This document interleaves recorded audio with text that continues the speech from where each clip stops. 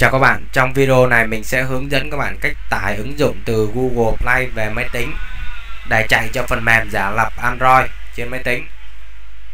Thì trong video này mình sẽ sử dụng website đó là apklecture.com để tải các ứng dụng từ Google Play về.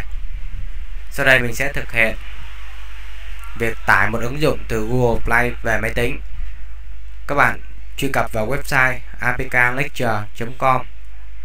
Tiếp theo các bạn truy cập vào Google Play. Sau đó chọn một cái ứng dụng mà các bạn muốn tải về. Giả sử mình sẽ tải cái ứng dụng hay đây.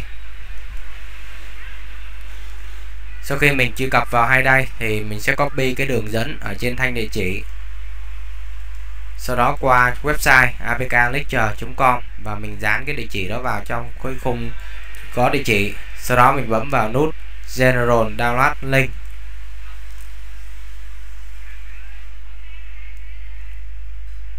Việc tiếp theo là các bạn bấm vào nút download cái phần ứng dụng mà các bạn muốn tải về.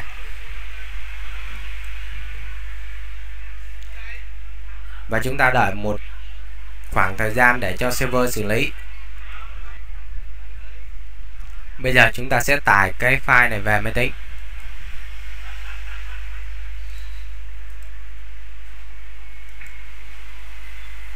Như vậy với cái cách này thì các bạn có thể tải bất kỳ một ứng dụng nào từ Google Play về bên máy tính để sử dụng cho phần mềm giả lập Android.